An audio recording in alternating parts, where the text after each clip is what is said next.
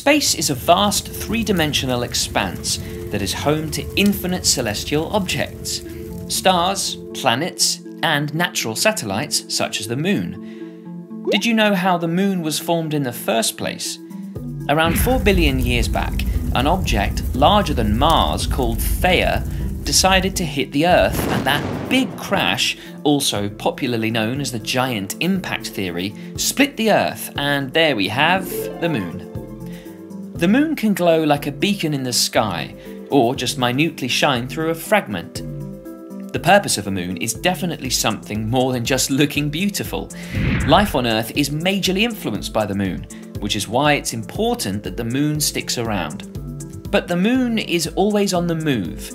Did you know that each year, the Moon drifts further away by an estimated 1.5 inches from the Earth?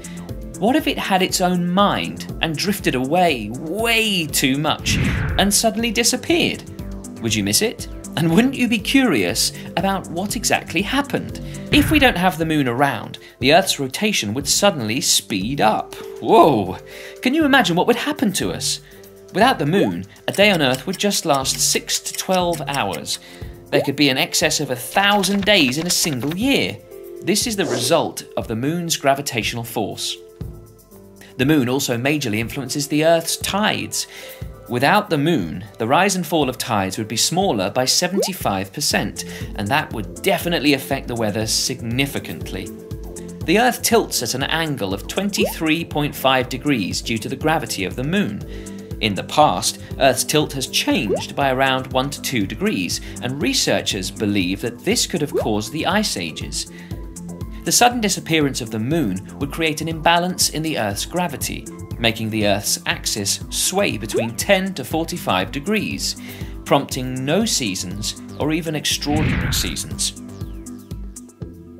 The Moon's sudden absence would enormously affect animal life on Earth. Some animals, especially nocturnal species like owls, simply see better at night, or are aided by the light of the Moon. Many species of corals spawn on or near the full Moon, while other factors such as weather and water temperature also influence their spawning. The event occurs near a full moon.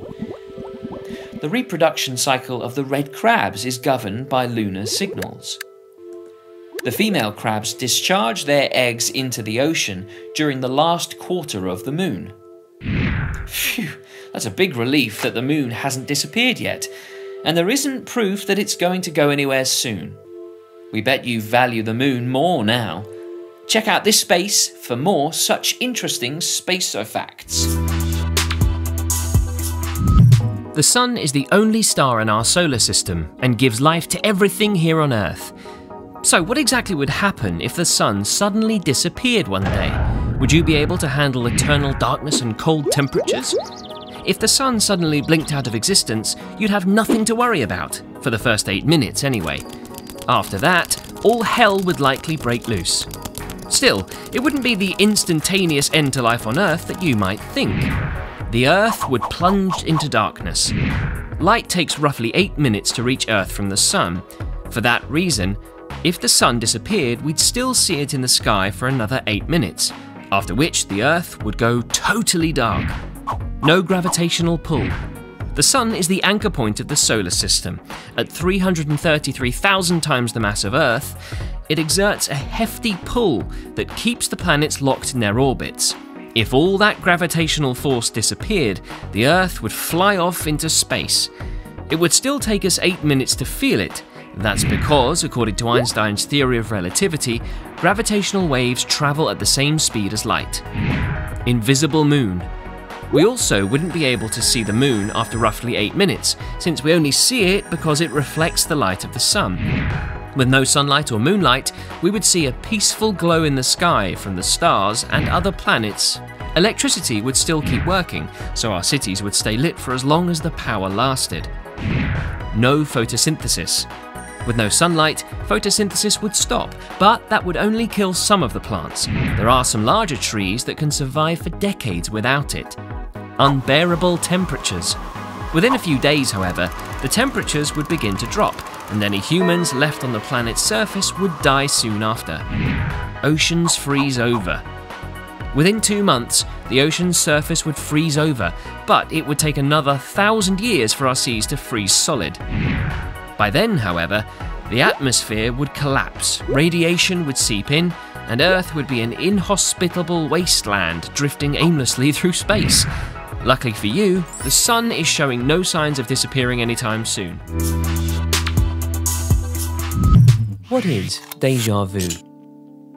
You walk into a restaurant for the very first time, and as you look around, you get a strong feeling of familiarity, even though you have never been to this place before. This is what we call déjà vu. Déjà vu is a French term which literally translates to already seen. It's that overwhelming feeling of having already experienced the present situation we're in, but the time, place, and context of the event are uncertain or believed to be impossible. Although some interpret déjà vu in a paranormal context, like experiences from past lives, scientists and psychologists explain it as a momentary misfiring of neurons in the brain, which creates false connections. One idea is that déjà vu is a sort of brain twitch. How and why does déjà vu happen? Almost 60 to 80% of the Earth's population has experienced a feeling of déjà vu. But how does this strange phenomenon take place? Unfortunately, there isn't a single explanation for déjà vu. This experience occurs without any prior notice and is short-lived, and hence makes it nearly impossible to be studied, as scientists cannot sit and wait around for it to happen. There are multiple theories that try to explain déjà vu. Let's talk about the two most common ones that are widely used today. Familiarity, recall and recognition. A person visits a new city and decides to take a walk in the park. He comes across a lake and sees some ducks swimming around, and suddenly gets a feeling that he's been here before. But that's impossible. This brings us to our first theory of familiarity and recognition. This theory simply states that remembering requires two processes working together: familiarity and recollection. Our brain is constantly scanning our environment to determine if an object or situation is familiar. Once a familiar object is spotted, the brain locates the past memory related to it with the help of the hippocampus, which plays a major role in memory and learning, and we relive the entire memory in our brain. But sometimes, when the brain only finds an object familiar as one from the past, but cannot recollect what it is or the finer details of that event, it means the two processes have gone out of sync. Hence, we're left with only a sense of familiarity and no recollection. This is when we experience déjà vu. But this does not explain why we experience déjà vu for events that are truly unfamiliar, or why we don't experience it for every familiar object. This can be explained by our second theory of divided attention.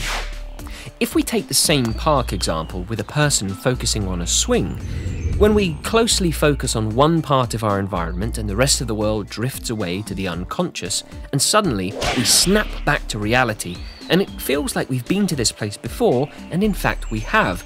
Just right now we weren't paying attention.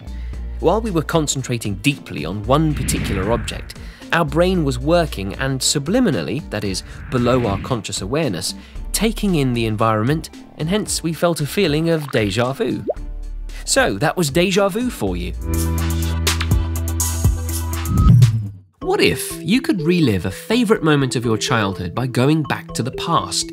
What if you could see what you look like when you get older? Is there a way we could travel back to our past or sneak into our future? Is time travel possible? Well, the truth is, we all travel in time. However, the reality is much more muddled. Not all scientists believe that time travel is possible. Some even think that it is dangerous, and an attempt would be fatal to any human who chooses to undertake it. But we're curious, and you're curious too. So, let's look at some theories of time travel. A 20th century scientist, Albert Einstein, developed a theory called special relativity.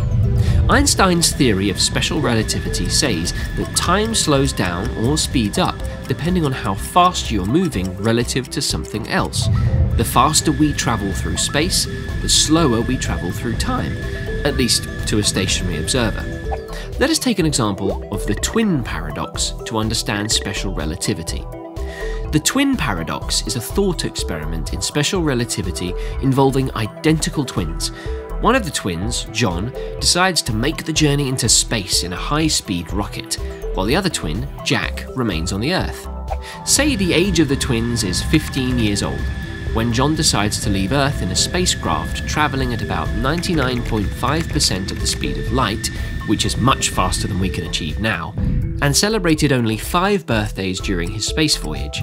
When he gets home at the age of 20, he finds that his other twin Jack is now 65 years old, retired, and enjoying his grandchildren.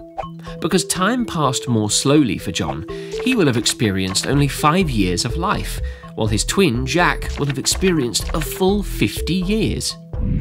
Approaching the speed of light, John, who was inside the spaceship, aged much more slowly than his twin at home. But is this really time travel? Perhaps not in the sense that we usually think of it, but according to the nature of space-time, it is. So, if John's journey began in 2003, it would have taken him only 5 years to travel to the year 2053, whereas it would have taken Jack 50 years. In a sense, this means John has been time travelling. So far, we've only explored travelling into the future, but is travelling back in time possible? It is mind-boggling to think about time travel. What if you went back in time and prevented your father and mother from ever meeting? You would prevent yourself from ever having been born. But then if you hadn't been born, you could not have gone back in time to prevent them from meeting each other. There are many paradoxes that prove or give us the reason as to why time travel to the past is impossible.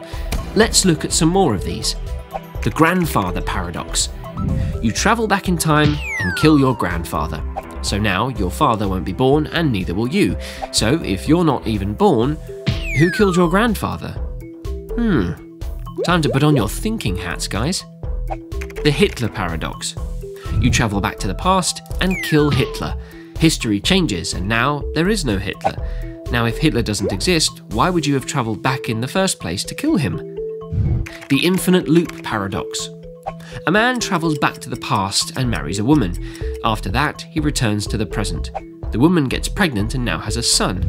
Years later, that son becomes the time traveller who goes into the past and marries the woman. So now, who is the son and who is the father? If, in fact, these scientists are correct and assuming travelling to the past would cause a paradox, then we have our answer. Time travel to the past is impossible.